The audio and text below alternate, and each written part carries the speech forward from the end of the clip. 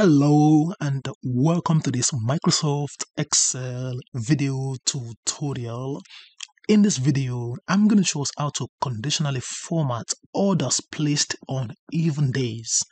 So let's get started. If you're new to this channel, please click on the subscribe button and turn on the bell icon to get notifications.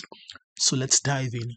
This is a sample data set. We have these columns of data: order date, customer name, customer type, account manager, product name, product category, and the total columns. Now, in column A, we have the order date. Now, the date format is day followed by the month and the year.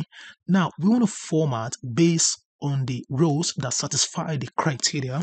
Now, before we use the conditional formatting, I'm going to use what is called an helper column and write the formula. Now, for every rows that falls on the even days will return true, and the days and the rows that do not fall within the even days will return false.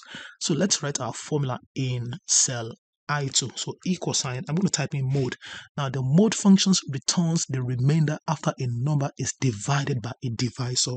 So press the tab key. Now the mode requires two arguments or parameters.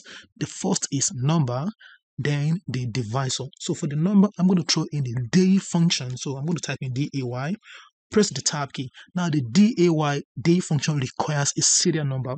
Now in this case, I'm going to take this value here and I'm going to close this parenthesis, put in a comma. Now the divisor is going to be 2, close the mode, and then I'm going to put in the equals. I want to check whether it is equal to 0.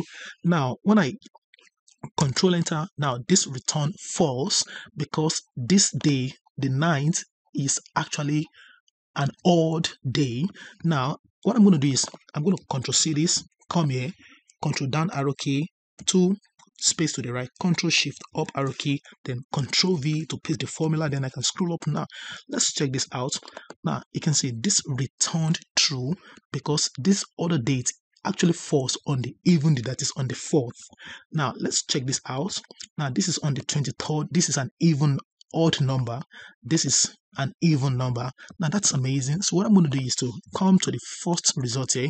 I'm going to copy this formula, control C, escape. Then I'm going to come here, control shift right arrow key, control down arrow key, control backspace to jump to the top, and then in the home tab of the ribbon under the styles group, click on conditional formatting. I want to use new rule. Now in the new rule, we want to use a formula to determine which cells to format. Then I come here, I can control V this. Now what I'm going to do is, since I want to highlight all the rows, I'm going to in cell A2 press F4 key, 1, 2, 3. Now in this case we have applied a mixed cell reference. Now the column A is locked only, while the row number 2 is relative because 2 will jump to 3, 4, 5 till the end. Then I'm going to click on the format, and we can use a fill color or any other formatting. I'm going to use a fill color. Let's just choose this color, and then this is the sample. I can click on OK, and the moment of truth is here. When I click on OK, see what happens. Amazing. That's awesome. So you can see this record, this order date, which falls in the even days, is conditionally formatted. You can see this also formatted. This odd order date are not formatted, including these two. You can see this took place on an even days. It really worked fine.